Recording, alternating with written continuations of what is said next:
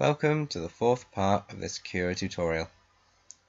In this part we are going to be covering speed, cooling, support and build plate adhesion. So let's start with speed. If we left click to drop down the speed menu, we'll find there are two elements that we can change: print speed and travel speed. Print speed is the speed that the nozzle will be moving at while it is putting down plastic. This is for the shell walls and the infill. I have set mine at 60 millimeters a second. You can set this number higher, and if you do so, your print time down here will go down. So the higher that number, the faster your prints will be. However, if you set that number too high, the printer might not be able to put down enough plastic in the given time, and you will end up with layer skipping. Travel speed. Travel speed is the speed when the printer is not printing. So when it's moving between two elements where there's no printing in between. So if I had an object over here on the far right, and an object over here on the far left, and there was nothing printing in between, it's the speed of which the nozzle is moving between these 2 points. The next element we're going to look at is cooling. Cooling, when enabled, turns the fans on your 3D printer on. If you do not have the fans on your 3D printer on, the layers of plastic may not be cool by the time the printer comes around and prints the next layer. I always have my fan cooling on just to be safe, as this, if you don't have the fans turned on, you might end up with the model sinking down and causing elephant's foot, which is a print deformity.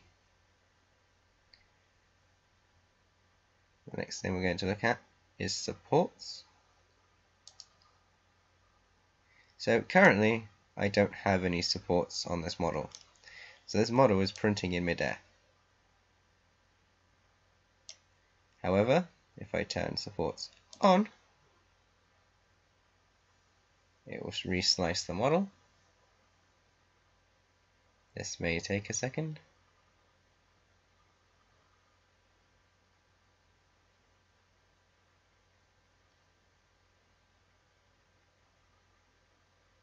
And there we go. So as you can see, supports have been enabled, so that there are supports under my model supporting where the printer is going to be printing. Without them, the printer would go up, start printing in midair, and fail. However, having too many supports can be a bit of a pain because you have to remove them afterwards. A way to fix this problem is to make sure that your model is touching as much of the build plate as possible. So if I just like so, when it reslices it,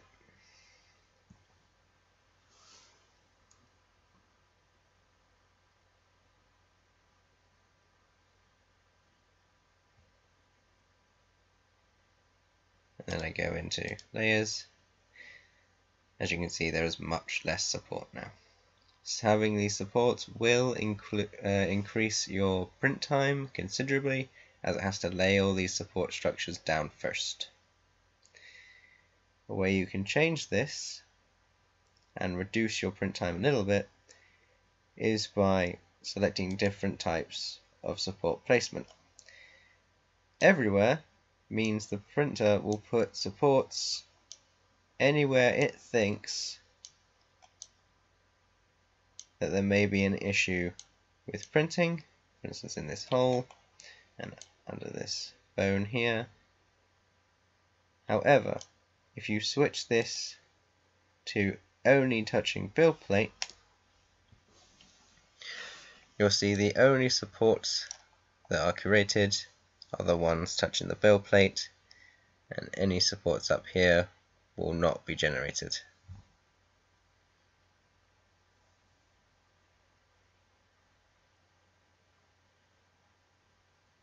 As you can see, those extra supports up there are now gone.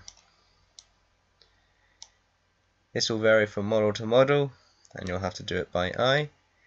Look at your model and see if the overhangs or the gaps on the higher parts of the model need support or not. If they're small enough, they most likely won't need support. However, if there are quite steep overhangs, you might want to think about having supports everywhere. And finally, build plate adhesion. First element we're going to look at in build plate adhesion are the different types involved. So the first type is a skirt.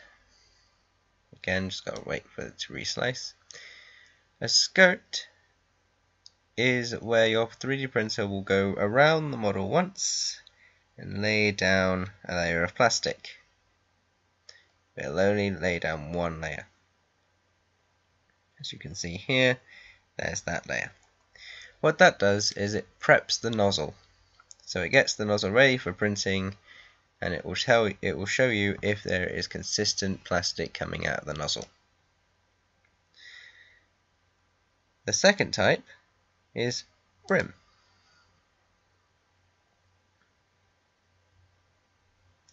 Like the skirt, the brim is around the model. However, it's more than one layer around, and it will print as close to the muzzle as possible, as you can see here. So the brim in this case is touching all of the supports.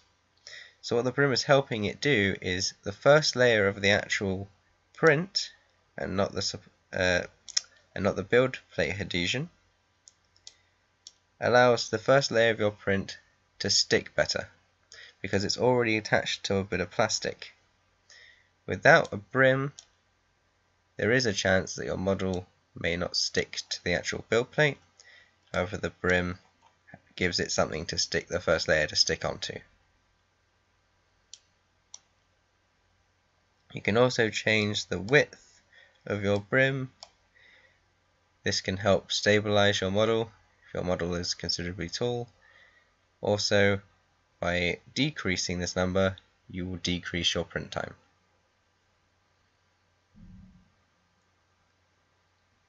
And the last type is a raft. This will take considerably longer to print. A raft is the 3D printer laying down an entire layer of plastic under your model. This gives you the added benefit of having a print that is printing onto plastic. As you can see here, it's printed an entire raft underneath.